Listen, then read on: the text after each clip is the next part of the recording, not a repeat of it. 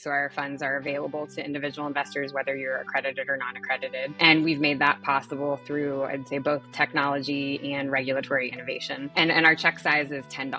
So you can get onto the platform and into our funds with a minimum of a $10 investment, which is very, very low, of course. For our FinTech Spotlight segment this month, we are featuring our affiliate partner, Fundrise, a platform that gives people a better way to invest in real estate. I've invited the CFO of Fundrise, Alison Staloch, on the show today to discuss why real estate should be a consideration for our overall portfolios. Welcome to the show, Alison. Thanks for having me, Andy. Thrilled to be here. Absolutely. This is great. I have dabbled with Fundrise myself, so I'm excited to chat with you and learn more about real estate in general from your perspective. Let's talk about why it's important for people to consider real estate as part of their overall portfolio.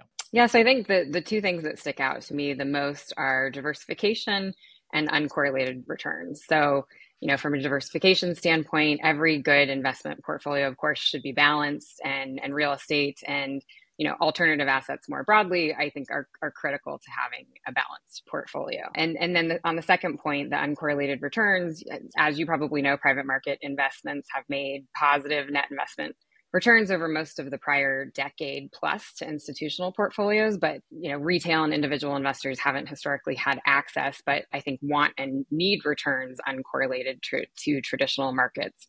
I think the research is pretty clear that portfolios that are overly reliant on traditional markets deliver lower returns and have higher volatility than portfolios that include alternatives like real estate or, something in private equity like growth equity. Got it. Well, can you talk about the importance of a lower volatility investment as we maybe get closer to wanting some income streams in our lives or things that are outside of just general growth stocks as we try to build up our retirement portfolios? Yeah. So, lower volatility will benefit your portfolio because you won't see the really extreme ups and downs over time. So you'll see, more resilient growth through, all kinds of different economic environments. Got it. Yeah. Now there are some aspects where stocks maybe beat out real estate when it comes to certain things. Can you talk about some of those just for some transparency on both sides? Sure. Yeah. So I think, liquidity is the first one. Of course, you can get even daily liquidity in the stock market. Of course, there's advantages to that. Obviously, having access to your capital when and if you need it is important. I'll say there is a premium that you pay for that liquidity. Kind of a built-in cost innate to public market investments. And if you're a buy and hold or a long-term investor, that can be an expensive feature if you aren't using it. I think another major benefit to the stock market is that it's so easily accessible. You can get access to almost any stock at almost any time. And then maybe another feature to your point about volatility, there is more volatility in the stock market. And while, I think balancing that and having both in your portfolio is important if you're a meme stock trader. There's the short-term ability to game the system. And obviously we wouldn't recommend that, but I think some people are interested in that aspect of the public markets. Got it. Okay. Well, we're nodding our heads and saying, yeah, we need a little real estate in our portfolio to diversify things. But, for somebody like me, I'm a busy dad. I got a lot of stuff going on. I can't really see myself landlording or dealing with a lot of other people in this process. Talk to us about how Fundrise steps in to make the process a little easier for people who want to invest in real estate, but maybe don't want to get their hands as dirty as some people who do it successfully as a business. Yeah. So, to your first point, the personal management is often barrier to entry for people getting into real estate. You have to actually manage the property. You have to secure financing. You have to make property management decisions and fix any problems that come up. I think access has historically been an issue. Institutional investors have been able to access real estate or other alt asset classes. Retail hasn't always been able to get into it or get access to the best investments or even the biggest investments. And that might be in part because of another challenge, which is the investment size. So typically larger checks are needed for real estate. There's the cost of a down payment. And then the amount needed to invest in multiple properties can restrict you from getting appropriate diversification. You can't diversify sufficiently when you're doing it on your own, or even when you're investing directly in projects. It takes time to transact. And so how do you continue to find sufficient deal flow to maintain appropriate diversification across multiple properties? And so how Fundrise solves those issues is number one through the access issue. So our funds are available to individual investors, whether you're accredited or non-accredited. And we've made that possible through, I'd say, both technology and regulatory innovation. And our check size is $10. So you can get onto the platform and into our funds with a minimum of a $10 investment, which is very, very low, of course. I think, we've also focused on incentive alignment and kind of disrupting that in the real estate space. Specifically, our fees are low and non-performance based. So we aren't taking a disproportionate share of your upside, and therefore we aren't kind of incentivized to make these really risky bets that you might see in other private market vehicles. I think next, diversification, all of our investment products, all of our offerings are in diversified vehicles with exposure to tens or even hundreds of investments in one portfolio. We manage the portfolios and the leverage for you through those vehicles, so you're not having to take care of and manage individual properties. And then we do that also, creating a strategy. We have multiple strategies, income balanced and growth, but our broad strategy is focused on the macro. So we focus on long-term macro drivers of the U.S. real estate market.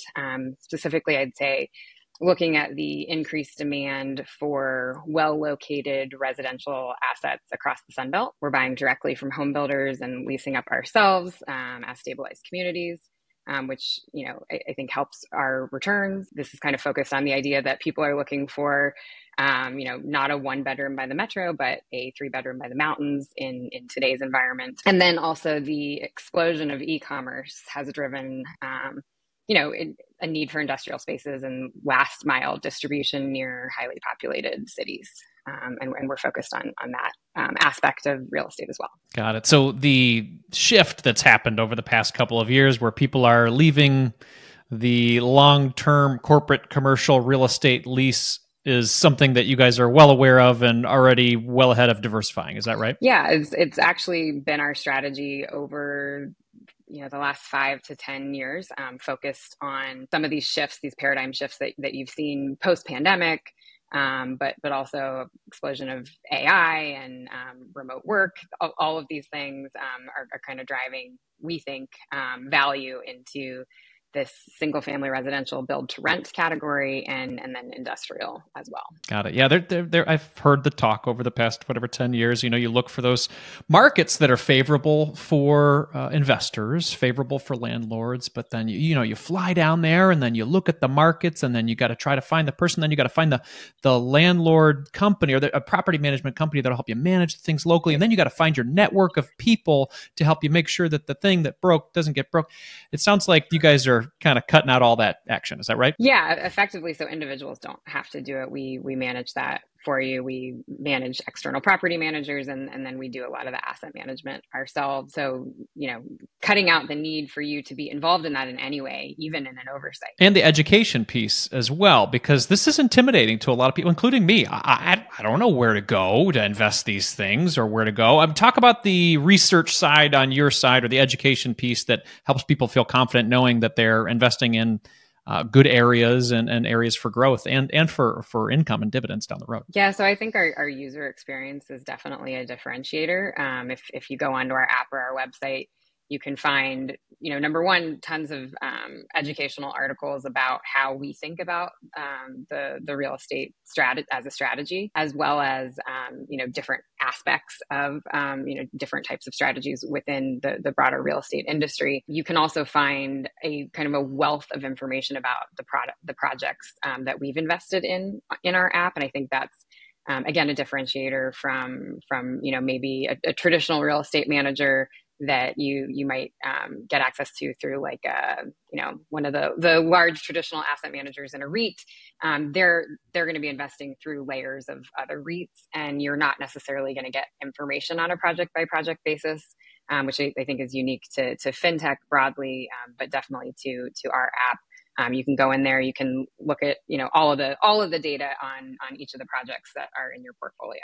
Got it. Well, you brought up REITs. Let's talk about that a little bit, because what they do have on, or at least publicly traded, the Vanguards or the Fidelities, you could have that liquidity event a lot quicker if you wanted to. Now with Fundrise, you guys are saying up front this is a long-term thing. You want to jump in this as 5 years, 10 years plus. Talk about that a little bit. Yeah, I mean, as a strategy, you should want to be invested in real estate for the long term. You're not realizing we're not buying and selling real estate assets on a daily basis, of course. And so we think you're going to see the best returns if you're in it for the long term. That said, our real estate portfolios all have a quarterly liquidity feature, and so you can redeem on a quarterly basis. That makes a lot of sense. So as people are looking towards the future, I saw an article recently that that this return to the office or work from home thing is maybe going to be gone by the end of 2024. How does that play into your plans for commercial real estate in the future, or does that affect you guys at all? So we don't have a strategy in office. We're retail. So there's very little, if any, of that in our portfolios. But I think to your broader point, just, what's happening in the market, in the economy, how are we planning for that growth? I think, we would say recessions take a long time to form. There's a big lag from cause to effect, and we aren't yet seeing the full effects of rising interest rates. And so we think things will get worse before they get better. I think assets of all kinds will continue to experience markdowns, although not uniformly. And, we and investors have to kind of survive that period that we think will be temporary, where asset values are broadly depressed and borrowing costs are significantly higher compared to kind of the near zero rate to interest environment of the last decade. And so in the midst of that, we continue to protect the downside while optimizing for opportunity.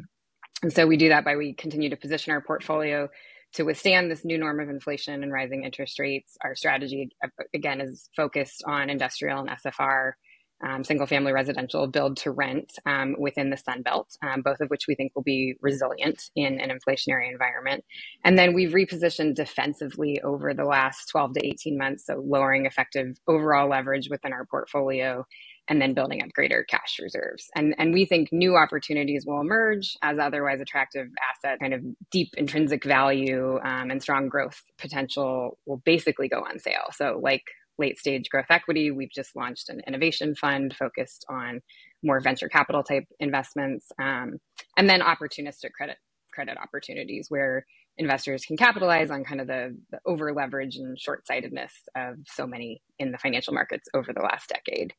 And so, resiliency through this economic environment depends on preparation. That includes having investments with stable underlying cash flow streams, sufficient liquidity, and again, relatively modest leverage. And so, being prepared for the different stages of opportunistic investment opportunities that will kind of present over that evolution through to what we think is a likely recession coming and then eventual rebound is what we're kind of looking forwards towards. Got it. Yeah, I mean, there's a balance of people who listen to the show. There's people who are maybe saving up for their first home that are considering that, and then there's people who are, hey, I would like to invest in single family real estate to be an income stream. Do you guys are you a part of this conversation recently about REITs buying up all this real estate and single family homes? And how do you guys have those conversations with people who want to maybe on one side just buy their first home with all you guys having a lot of them for rent? How does that conversation happen with you guys at Fundrise? Are you supporting that conversation? How is that going? Yeah, I mean, we're definitely part of that narrative because we are such a big buyer in the SFR space. I would distinguish what we're buying from what an everyday individual like me or you are trying to buy in the markets. We aren't buying off MLS. We aren't buying scattered homes. We are working directly with builders while they're in the process of building, buying entire neighborhoods that are being built for the purpose of rent. You see in this economy, a lot of millennials, Gen Zs are not able to buy their first homes when they thought they would for various reasons, inflation, rising interest rates, among many. But they don't want to live in an apartment anymore, and they want to live in a house. And so we believe we're contributing to building up the availability of rental homes for people to live in until they can buy their first house, and not competing with everyday investors because they aren't going to be buying whole neighborhoods that are intended for rent. Got it. This is a great conversation, Alison. I really appreciate you jumping on. Everybody, I've had a chance to dive into Fundrise myself as an investor. I think it's an interesting place to put a portion of my portfolio, as Alison and I talked about. There's no one size fits all that is a solution for everything of all your needs. It's good to look at these different alternative assets and a good way to diversify your portfolio. Now, everybody, if you're interested in learning more about Fundrise, you can go to marriagekidsandmoney.com/Fundrise. That's marriagekidsandmoney.com/Fundrise. I am an affiliate with Fundrise. I'm also an investor with Fundrise. Yeah. So if you check out that affiliate, not only are you going to learn more about Fundrise and get started with investing, but you're also going to support this show. So, Alison, thank you so much for your time today. I really appreciate it. Thanks for having me, Andy. This is super fun.